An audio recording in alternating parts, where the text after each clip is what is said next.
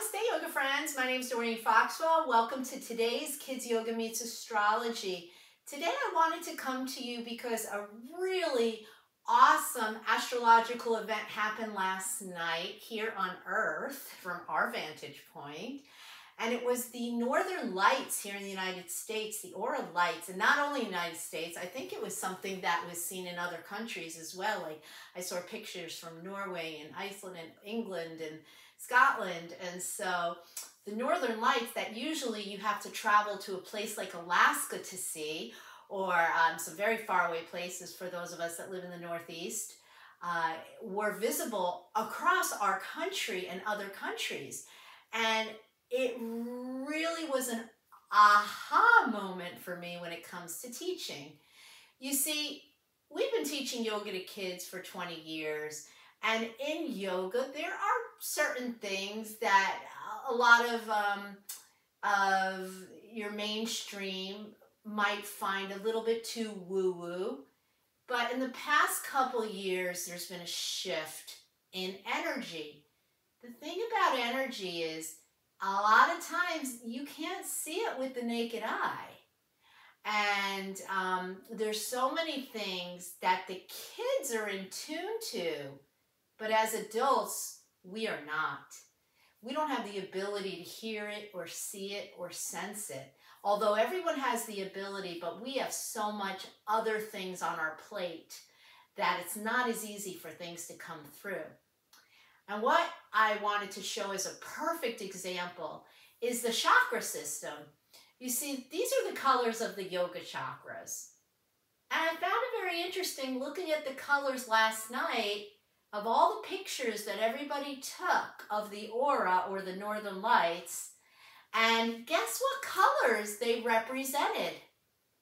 The chakras. And the chakras are what represents our body's energy.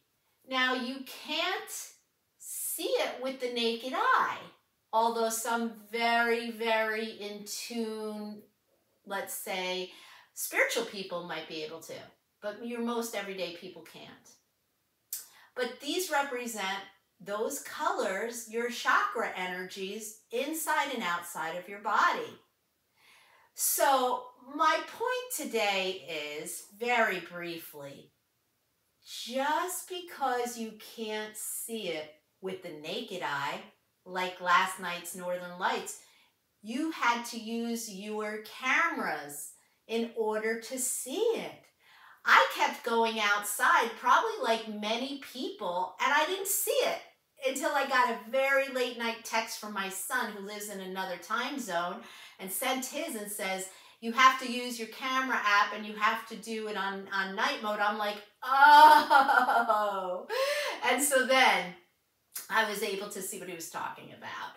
And so I did at least feel, I guess, the energy, because even though you can't see it, we know it's there.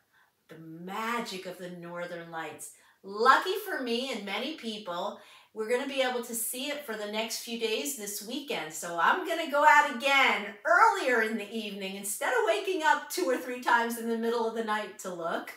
And I'm going to get some more pictures and use my camera, since whatever reason, your cameras, your cell phones can catch it. And you know why I think that's the case? I think part of it, and I'm not a scientist, I'm a yogi, is because there's crystal technology in every cell phone. And crystals vibrate at a much higher vibration, catching those higher color vibrations than our eyes can see. We vibrate at a very low, low, low vibration. And so I wanted to just get that message out there to you this weekend, that just because you can't see it doesn't mean it's not there. Just because you can't sense it, your children can sense it, doesn't mean it's not there. So all of the woo-woo, I'll call it, things in today's world that are starting to become a lot more mainstream, that we are starting also to integrate into our classes with the children, especially in Kids Yoga Meets Astrology, it is because that our whole world is starting to raise its vibration, where everybody has the opportunity to feel it, to sense it, to vibrate higher, and to become a part of this magic. Namaste. Have a great yoga day.